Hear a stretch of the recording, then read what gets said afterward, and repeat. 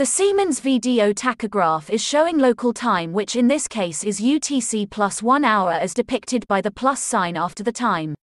The default mode is rest, which you need to change to other work. Insert your card, chip side up and facing forward. You are then welcomed with both the 15:13 hours local time, 14:13 hours UTC time displayed. The VDO will show the date and time that your card was last withdrawn. You will be asked if you want to make a manual entry. The default answer is yes. If you leave the VDO and do not enter anything, a warning will flash up to ask that you please enter something. If you don't make an entry, the tachograph will assume that you don't wish to make a manual entry and will automatically jump to today's date and time. Once it has done this, you cannot make any amendment to the card, so do not delay in entering your manual entry. If you press the OK button whilst the warning is flashing, it will allow you to continue. You will be shown the date that was last entered onto your card, which in this case is the 1st of July 2022, and the time of 1 o'clock, the date and time that you removed your card from the VU. The system will ask if you want to make a manual entry. The default setting is yes, but you can change this to no by using the up and down arrows.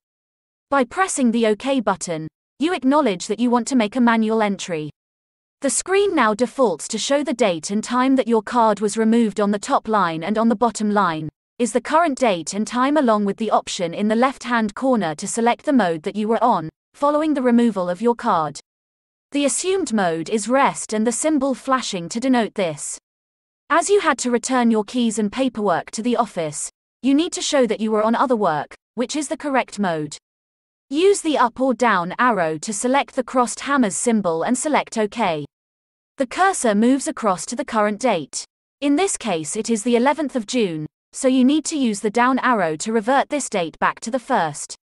The cursor now jumps to the current time, which is 15:13 hours.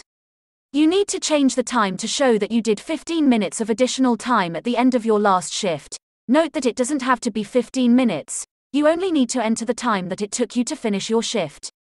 By using the down arrow to change the flashing cursor from 15 to 01 hours and press the OK button.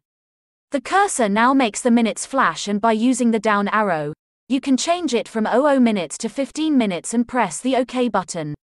The top line now shows the amended finish time and the cursor flashes over the rest sign. As you have now finished your shift, select rest as being the correct mode and press the OK button. The cursor then moves over to today's date, which is what you will want to keep. So again, press the OK button. The cursor now moves over to the hour symbol, which flashes. As this is the correct hour, select OK and the cursor moves over to the minute sign.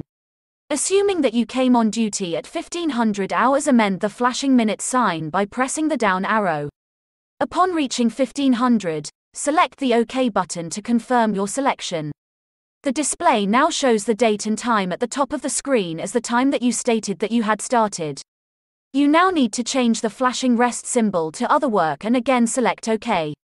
The cursor now jumps to the minutes, which is the current time, and as this is correct, select OK to confirm. You are then asked to confirm the start country. If it hasn't defaulted to UK or United Kingdom, use the up arrow to change the country. When you reach UK, select the OK button. You will then be asked to confirm your manual entry. By selecting yes, your entries are confirmed and there is no going back. However, if you select no, you will be taken back to the start of your entry and you can start over again, but it will take you step by step through the choices that you had previously made. If you are satisfied with your choice, press OK and move on. If not, select no and press the OK button to continue. I will show you in this demo. I will make an error on the mode and enter other work when it should have been on rest, and for good measure will select the wrong date. Watch what happens when I go through the selection again. The time that my card was removed is correct. Mode of crossed hammers is correct. But I finished on the 1st and not the 2nd. So I acknowledge the crossed hammers and highlight the date and change the 2nd to the 1st and press OK. The hour and minutes of finishing are correct, so I accept and press OK. The screen now defaults to show the time that I finished my shift on the top line, but notice that the flashing cursor is highlighting other work. When I finished my shift, I should have set the mode to rest. I now do this and press OK. As it scrolls through the date and time, these are correct, so I press OK and move on. I am now confident in my selections and press Yes to confirm my manual entry.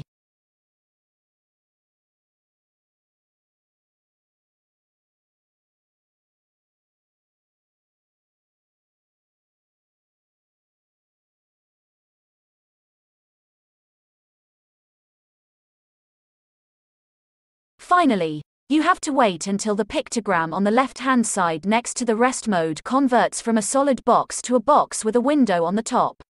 This signifies that the VDO and card have finished swapping information and that you are now ready to drive.